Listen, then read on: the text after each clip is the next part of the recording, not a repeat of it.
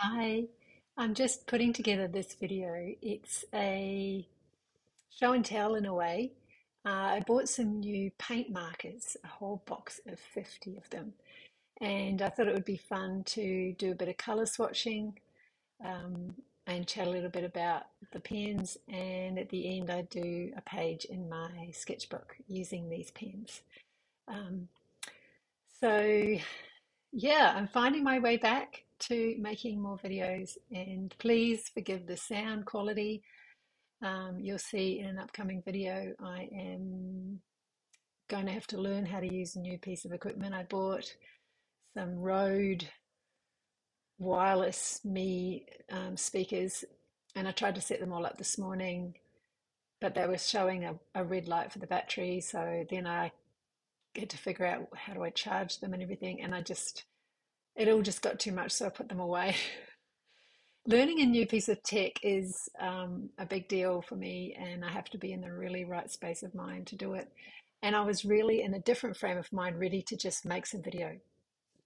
So I made a little couple of videos this morning, just sort of talking from the heart, really, from where I'm at.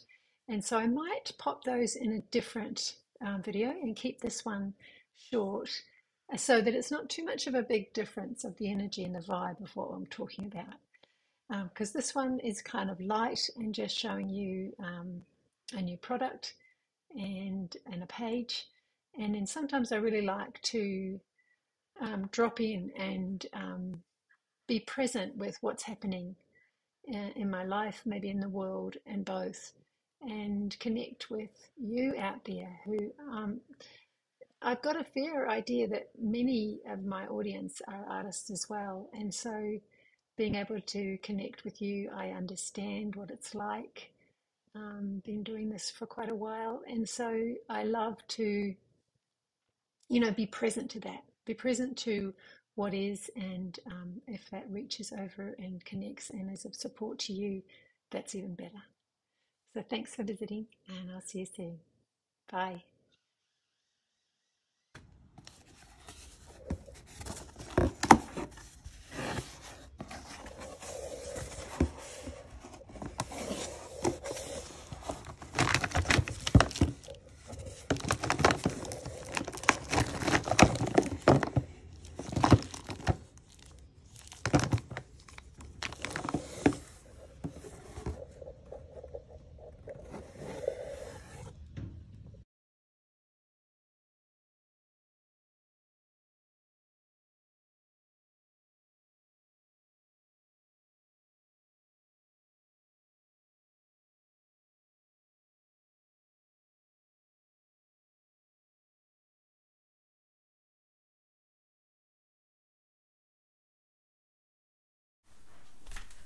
I'm noticing as I'm getting ready with these pens, I went to an exhibition yesterday, and the artist her work was Elizabeth Cummings, and she is quite famous in Australia, but her work was quite new to me, and I was so engaged when I was going through the exhibition, and just wanted to stop and take in these paintings. They were really big. So I think that's why sometimes paintings like that can look so extraordinary in the books that people that are made of them, because the originals are so big. When you shrink that down into a smaller, into a page, there's so much detail that comes down into a small area. So what I noticed that I really loved about her work was the looseness, and you will have heard me talk about that from time to time, that's something I think I crave or I'm aiming for, even though it isn't what comes naturally, but it's something that it excites me. When I saw her work, I realized how much it makes me feel alive and free. I just felt an extraordinary sense of freedom that she was conveying, and that I made up that she was having. But I'm not inside her head, so I wouldn't really know for sure. But looking at it, it just seems like she is so free. and almost intoxicatingly so, you know, from an observer like that. So as I'm spending quite a bit of time today, I'm getting these paint pens ready, and I kind of thought, I want to just paint, I just want to get at it. But these pens actually need a minute or so each or more to bring the paint down through. So I'm taking the time now to bring all the paint through, really hoping that I will be able to look after them well. You know, I think I'll have to keep them out of the sun, make sure their lids are on properly, and I really hope that the paint will stay wet inside of these pens so that when I come to use them, they will work. So, and you know, some of my favorite YouTuber, Sandy Hester, she takes time and does quite a lot of this color swatching.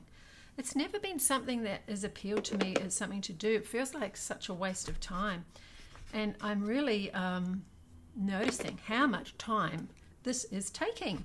Like, it's taking up lots of my day, but I want the freedom to be able to grab a pen and just use it. And so kind of like the only way for me to create that opportunity, unless I was just going to use 2 or 3 like a limited palette, which is also probably a good idea, but the only way for me to be able to just grab a pen and use it is if I let them all come with their ink come through. So like spend this time bringing their ink through. So that's what I've decided. It seems like a reasonable use of time today because you know, I've just been so discombobulated quite a bit in the last while. So this is giving me an opportunity of a new medium that I've not used very much before. I've just used a few different Posca markers, but really stuck mostly with black and white. I haven't really used them sort of as paint on a page that I've been seeing. And so one of the things I love that people use in their work to give a freedom of mark is the Sinalia oil pastels and stuff like that. But what I'm very unexcited about those things is the fact when you're using acrylic, those pastels are made from oil, so you have to seal them somehow, and so then they dry a lot differently. You know, they don't dry, they sit on top of your acrylic painting, and then you can't do acrylic over the top, stuff like that. There's all these rules of how they don't play well sometimes with each other, and so that's what's appealing to me about giving these paint pens a try. I've been noticing Sandy and other artists use a paint pen like in a background on a journal page and then go from there. I do notice that in this set there isn't a lot of really pale neutrals, so I might have to still discover how to get myself some of those. In this set I did actually receive in the bundle one empty one, so I'm just going to find out a bit more about what kind of fluid paint is best to be put in these, because they do say they're refillable. So that'll be interesting too, the fact that they could be refillable. I was thinking as I use up some of them and I find them getting low, if I could top them up with a runny kind of a white, then I would have maybe a whole bunch of pale colours, which can be great, you know, for your lights. It's easy to come across a dark colour using it as it is, but having a much more pale version could be fun to bring in more lights into the painting, having more contrast and differences in the shades.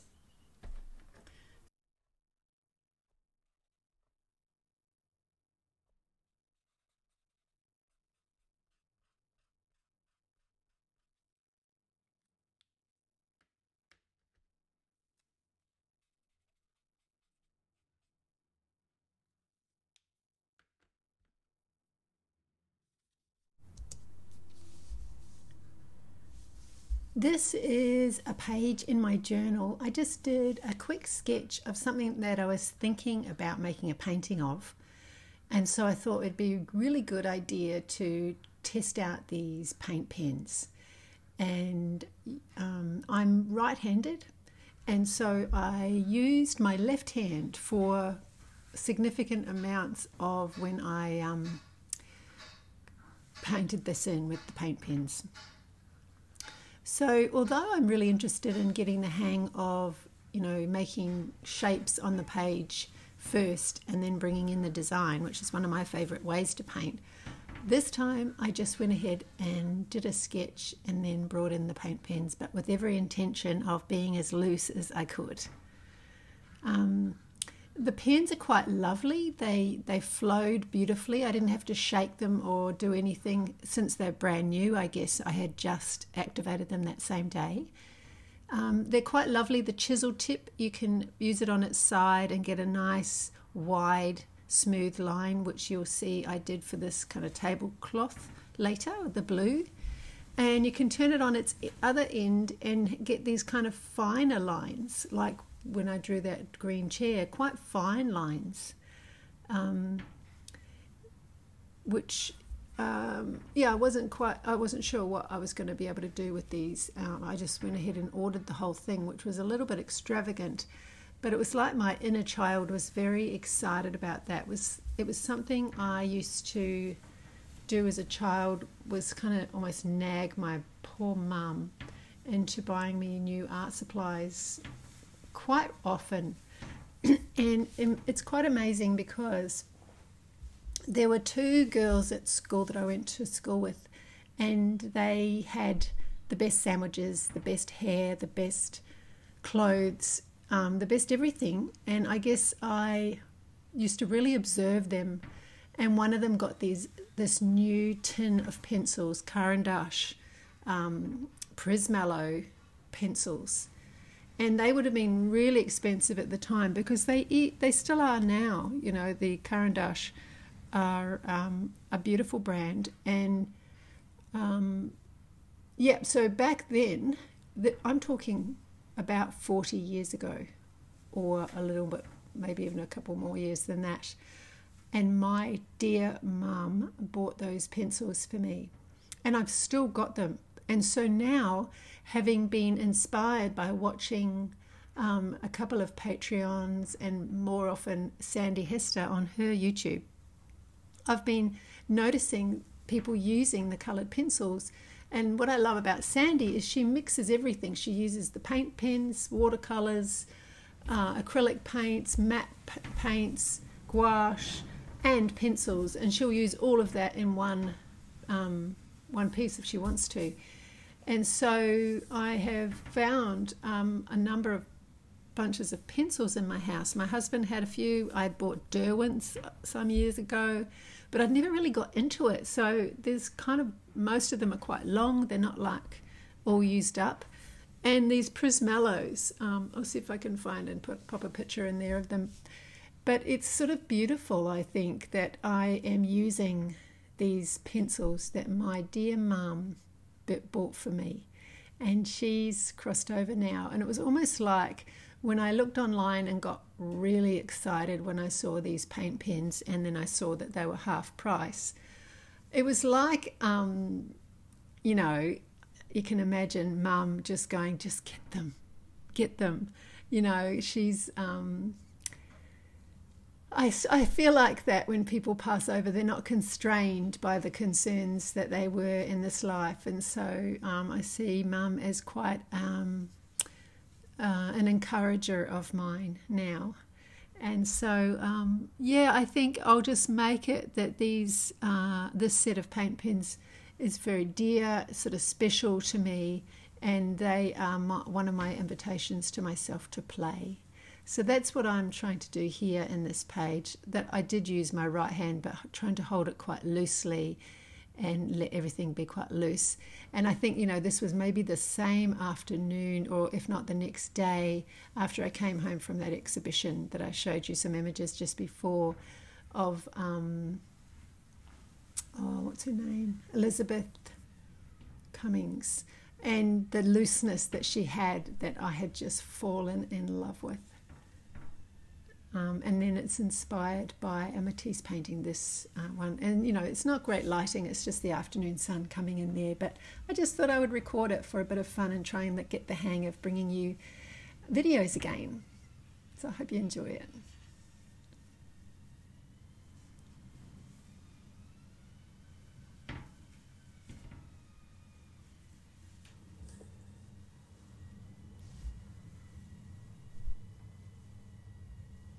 Oh, okay, I'm doing a voiceover after and I didn't realise I still have more to go. Okay, so I'm using a fine black liner to do the face. And so she's looking down, kind of like with her chin tucked in.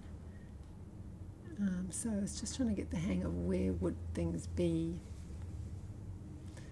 I quite love, you know, the pen and ink type thing. So, you know, just the fine line pen in black and making loose outlining. I quite love it.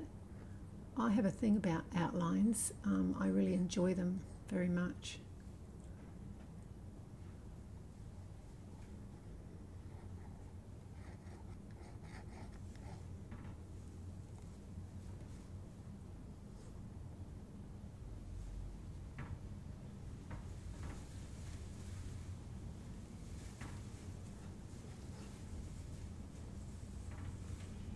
Excuse the background noises. There's a shaky curtain. There's plastic all over a house next door. They've just covered the bricks with render, and lots of it is wrapped in plastic, so you might hear noises in the background.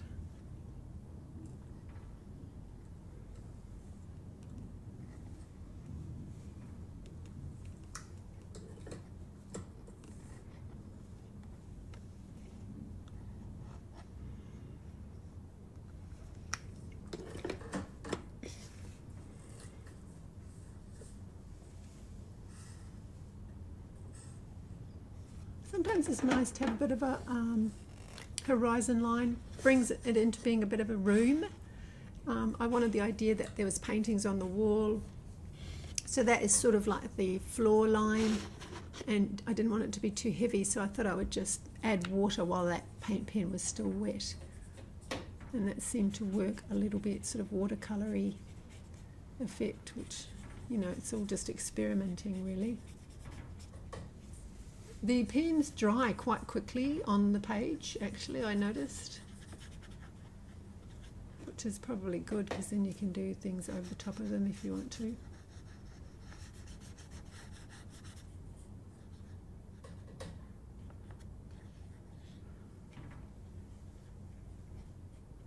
I liked that colour, it was called cuppa. A milky cuppa, I suppose.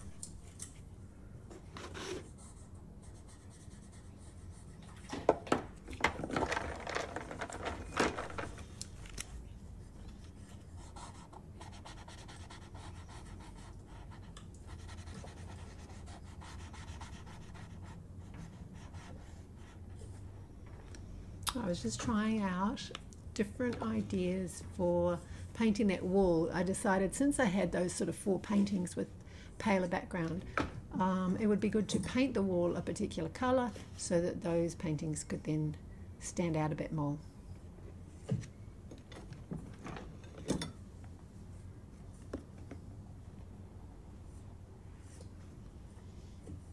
When you do that, you just sort of feel, what mood does it feel? And if it's the mood you're going for.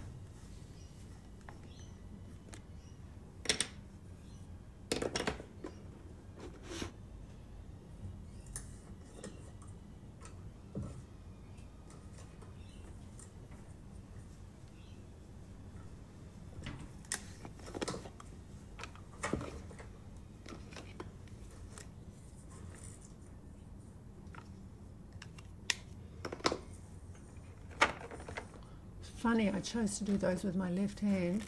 So they're supposed to be picture frames, which you would never see being so wonky, but there I was committed to doing anything I could to bring looseness into that painting.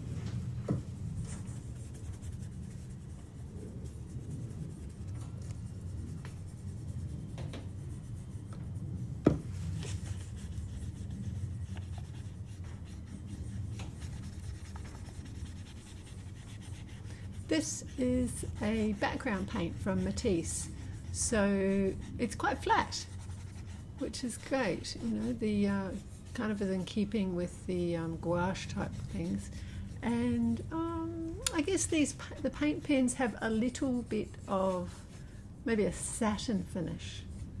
They're not matte, I don't think, and they're not high gloss. They're sort of maybe just a little bit of a satin finish, sort of.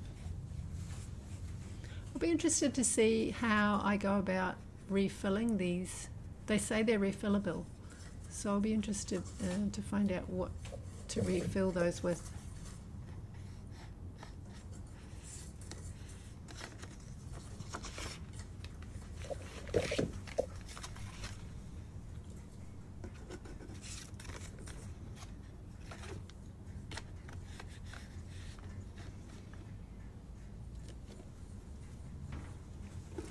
Bringing a bit of the pink down into the table so that it's not just the wall.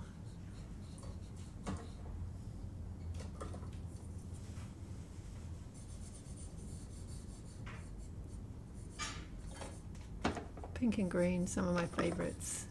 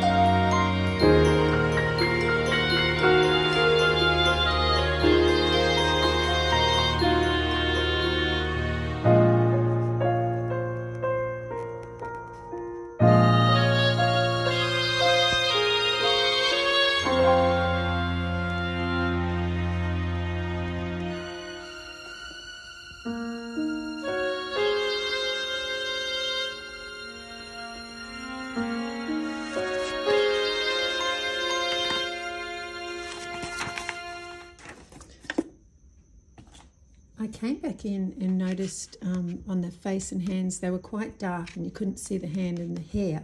So I just used this Posca pen to just go over a little bit on the hands and that face there. And I'm just contemplating whether it needs a little mouth. This is the one I was using to inspire this picture. And you can see that it's sort of got as if the face is really tucked in, the chin tucked right into the neck, and you can't make out the mouth very well. But that's you know, that's just the inspiration. So I think there's room for a tiny mouth here.